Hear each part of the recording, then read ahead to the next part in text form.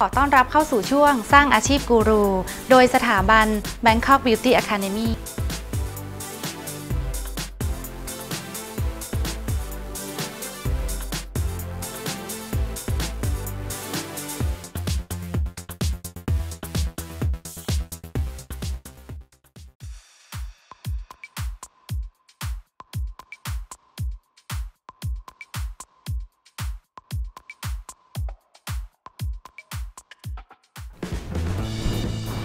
สวัสดีครับคุณผู้ชมขอต้อนรับเข้าสู่ช่วงสร้างอาชีพกูรู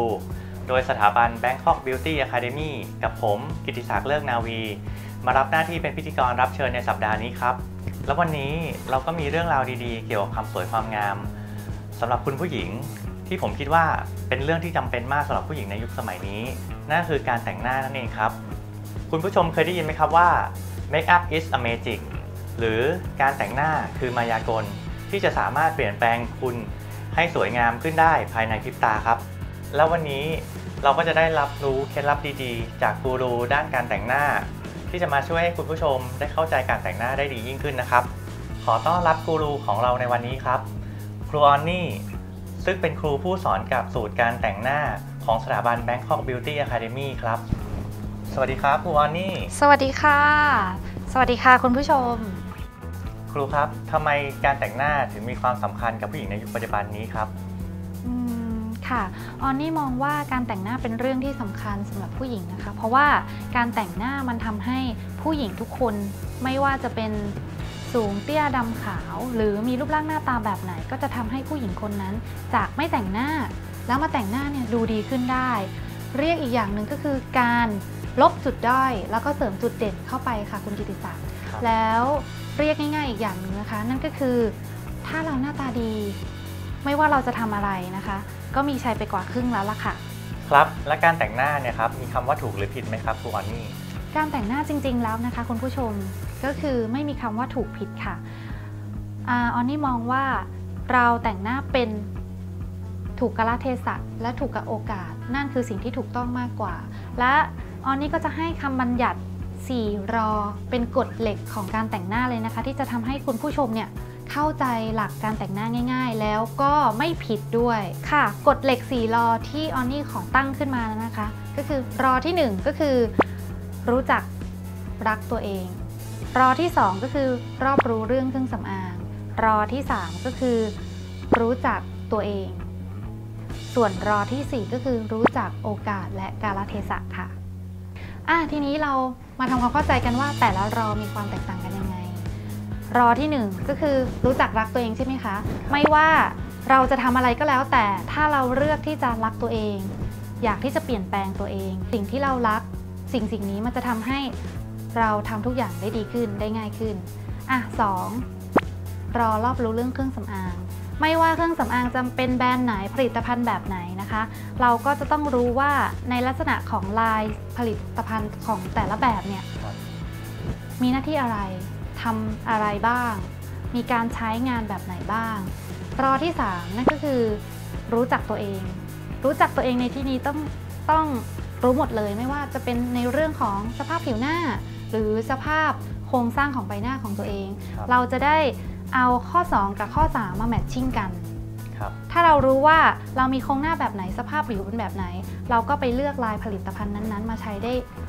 ถูกต้องแล้วก็เหมาะกับตัวเองมากขึ้นส่วนรอสุดท้ายเนี่ยออนนี่ให้ความสำคัญมากๆเลยนะคะก็คือในเรื่องของการรู้จักโอกาสและกาลเทศะก็คือเราแต่งหน้ายกตัวอย่างให้เห็นภาพง่ายๆเลยก็คือ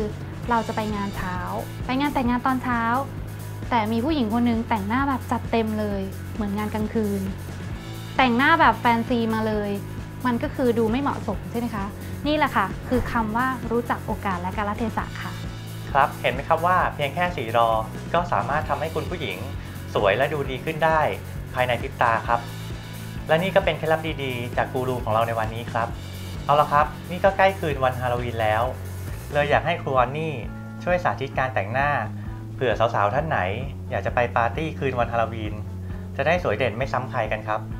ได้เลยค่ะคุณผู้ชมวันนี้นะคะออนนี่ก็จะมาจัดลุคง่ายๆสำหรับคุณผู้ชมกันเลยนะคะใช้เวลาไม่นานแล้วก็สามารถทำด้วยตัวเอง แล้วก็ใช้อุปกรณ์น้อยชิ้นมากๆเลยจะเป็นผีแบบไหนนั้นตามไปดูกันเลยค่ะ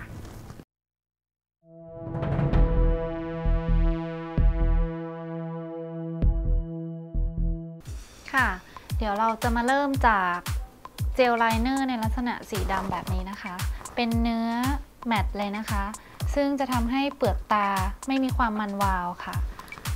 ง่ายๆก็คือระบายไปแบบเริ่มจากตีโครงของบล็อกตาขึ้นไปก่อนนะคะเราก็กะเอาว่าจะให้ช่วงสูงสุดของโครงตาอยู่ตรงไหนโดยให้นางแบบลืมตาค่ะ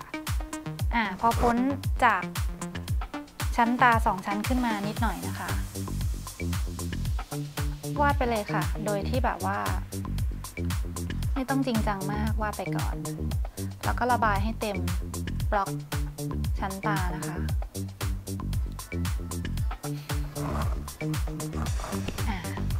ทีนี้เป็นแบบนี้แล้วก็ใช้แปรงในลักษณะหัวแบนแบบนี้นะคะเพื่อที่จะระบายให้ทุกอย่างมันดูฟุ้งแต่งหน้าที่ถูกต้องนะคะก็คือให้นางแบบหลับตาลืมตาบ่อยๆเราจะได้รู้ว่าขอบเขตของดวงตาแล้วเนี่ยมันอยู่ตรงไหนเขียนเลยลูกนี้อย่างที่บอกค่ะไม่ต้องกลัวเลอะกระจายสีให้มันดูมีความฟุ้งจากนั้นค่ะเราก็จะเล่นสีเขียวนะคะที่หัวตาแอปสีเขียวลงไปก่อนลืมตาค่ะที่หัวตานะคะแบบนี้สีเขียวยังจะมีความเห็นเด่นชัดอยู่นะคะเราก็ใช้ฝุ่นสีดำแมตต์สนิทนะคะค่อยๆกดสีลงไปให้สีเขียวดูมีความซอฟต์มากขึ้นนะคะจากนั้นค่ะก็ใช้ฝุ่นสีดำนี่แหละนะคะค่อยๆกดสี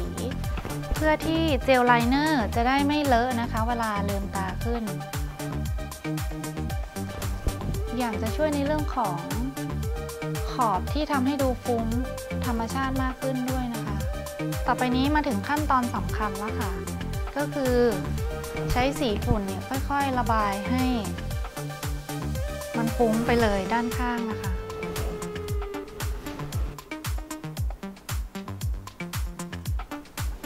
ความสำคัญนะคะจะอยู่ที่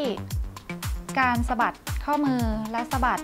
ขนแปรงของเรานะคะอย่าระบายแบบปืดเป็นทีเดียวไม่งั้นมันจะดูแข็งนะคะเราก็ค่อยๆสะบัดแปรงลงไปพอเราได้ในส่วนที่เราต้องการแล้วนะคะเราก็ตกแต่งเก็บขอบอีกทีมาถึงตาล่างนะคะมองขึ้นค่ะระบายให้มีความฟุ้งลงมาด้านล่างด้วยต่อไปค่ะใช้เจลไลเนอร์ดำแมตต์ด้านเหมือนกันนะคะ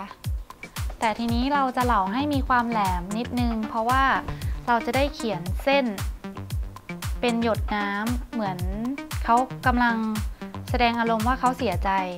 แล้วก็ร้องไห้ออกมานะคะเราก็ขีดเป็นเส้นตามใจเราเลยนะคะ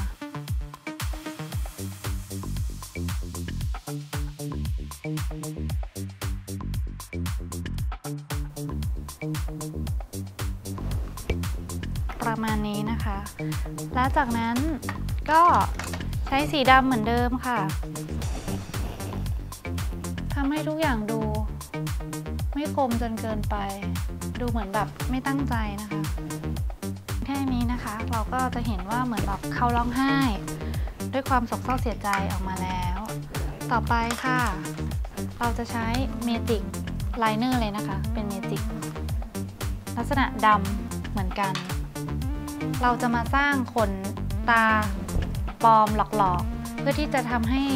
ดูมีความคมชัดและความน่าสะพรึงกลัวมากขึ้นนะคะ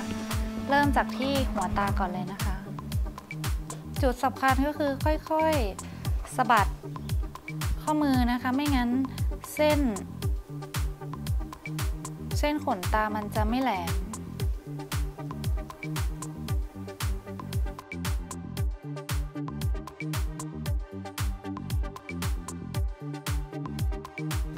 รงหัวตานี่ให้เขียนประมาณแค่4 เส้นพอนะคะต่อไปเราก็ไล่มาที่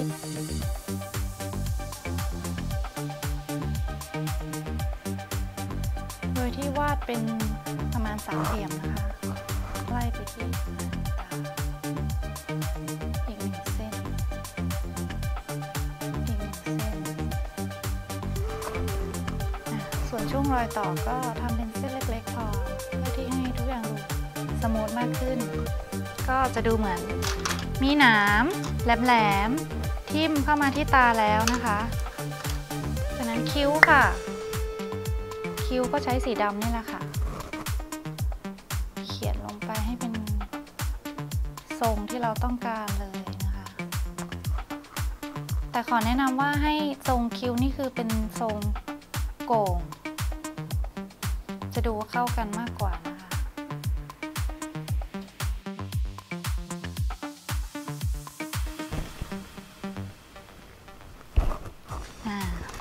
จากนั้นก็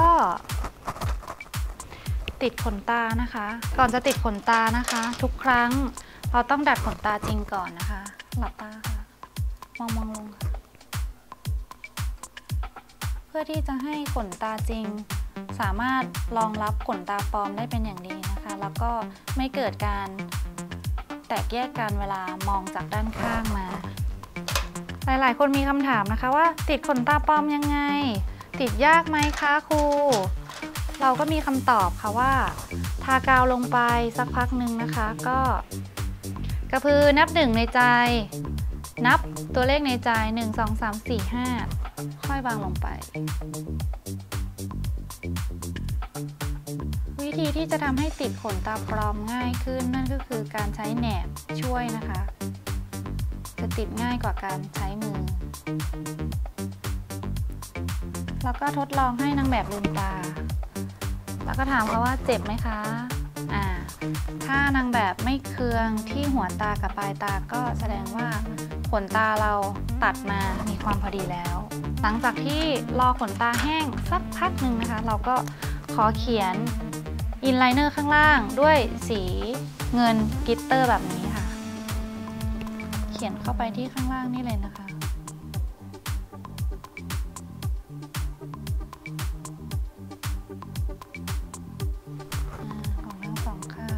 จะเห็นว่ามันมีมิติมากขึ้นแล้วเราก็มาเช็คงานอีกทีนะคะว่านางแบบหลับตาเรายังเห็นว่าตรงเปลือกตายังไม่มีความดำสนิทเลย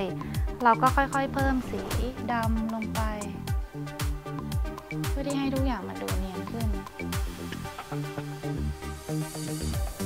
ขั้นตอนสุดท้ายของดวงตาค่ะกรีดไลเนอร์สีดำทับนะคะเพื่อที่เส้นเอ็นตรงขนตาปลอมจะได้ไม่โผล่ขึ้นมานะคะทีนี้ดวงตาคิ้วก็เสร็จแล้วครูออนนี่ก็จะขอทาลิปสติกเป็นสีแดงนะคะเพื่อที่จะให้ทุกอย่างมันดูมีสีโดดเด่นขึ้นมาอีกนิดนึงสำหรับที่หัวตาเลอะนิดนึงนะคะก็แก้งานได้ปัดให้มันดูแบบฟุ้งๆไปเพราะอย่างที่บอกว่าลุคนี้ไม่ต้องกลัวเลอะเลยค่ะสามารถทำเองแต่งเองได้ง่ายๆที่บ้านเลยต่อไปทาเล็บสีแดงเลยนะคะ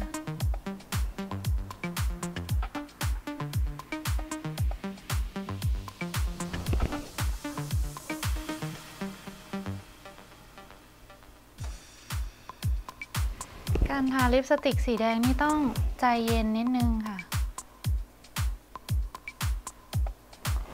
เพราะว่าเป็นสีที่ค่อนข้างชัดแล้วก็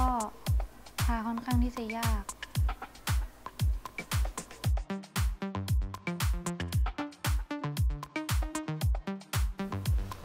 เราทาเต็มไปแล้วนะคะขอใช้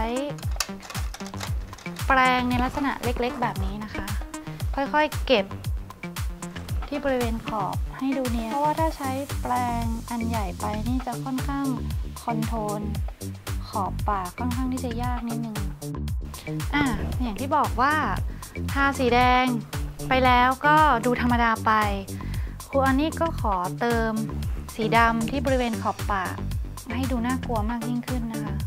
ค่อยๆไล่สีมา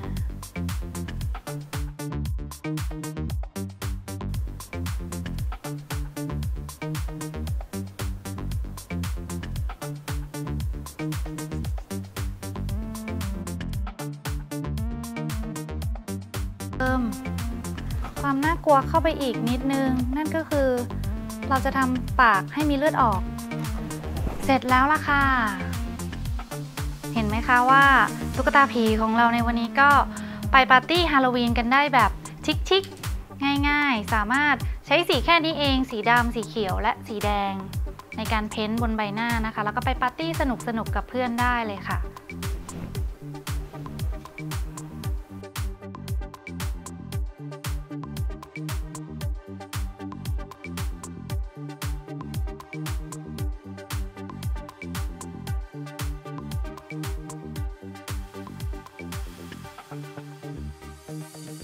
เป็นยังไงบ้างคะกับลุคการแต่งหน้าที่ออนนี่ได้สาธิตไปเมื่อสักครู่นี้นะคะออนนี่ให้ชื่อลุคนี้ว่า Sadly Ghost เป็นผีผู้หญิงที่จมปลักอยู่กับความโศกเศร้าเสียใจนั่นเองนะคะลุคแบบนี้นะคะคุณผู้ชมก็สามารถแต่งกันได้ง่ายๆเลยแล้วก็ไปปาร์ตี้สนุกกับเพื่อนในวันฮาโลวีนค่ะครับและหากคุณผู้ชมท่านใดสนใจอยากจะเรียนรู้เพิ่มเติมเกี่ยวกับการแต่งหน้ากับครูออนนี่ที่สถาบันมีหลักสูตรแบบไหนบ้างครับทางสถาบันนะคะก็มีหลักสูตรมากมายหลายคอร์สเลยค่ะที่เปิดสอนค่ะไม่ว่าจะเป็นหลักสูตรเริ่มตั้งแต่ขั้นพื้นฐานเลยไปจนถึงการแต่งหน้าแบบมือโปรที่จะสามารถนำไปสร้างอาชีพและก็หารายได้ให้กับตัวเองได้ค่ะครับเห็นไหมครับว่าการแต่งหน้าไม่ใช่เรื่องยากครับและสามารถนำไปสร้างอาชีพสร้างรายได้ให้กับคุณผู้ชมได้ครับค่ะแล้วสำหรับคุณผู้ชมท่านใดนะคะที่มีความสนใจอยากจะมาฝากตัวเป็นลูกศิษย์ของครูออนนี่คนนี้นะคะก็สามารถโทรเข้ามาสอบถามข้อมูลเพิ่มเติมได้นะคะที่เบอร์โทรที่ขึ้นด้านล่างหน้าจอนี้เลยนะคะหรือไม่ก็คลิกเข้ามาเลยนะคะตามเว็บไซต์ที่ขึ้นอยู่ด้านล่างหน้าจอนี้เช่นกันค่ะหรือคุณผู้ชมท่านใดที่เล่น Facebook นะคะก็คลิกเข้าไปเลยค่ะที่ Bangkok Beauty Academy นะคะและอย่าลืมเข้าไปแชร์ลิงก์แล้วก็คลิกไลค์ร่วมกันค่ะและในสัปดาห์หน้าเราจะมาพูดคุยกันถึงเรื่องโหน่เฮงคิ้วกันนะครับและในวันนี้เวลาก็ได้หมดลงแล้วผมและครูออนนี่ขอลาท่านผู้ชมไปก่อนครับสวัสดีครับ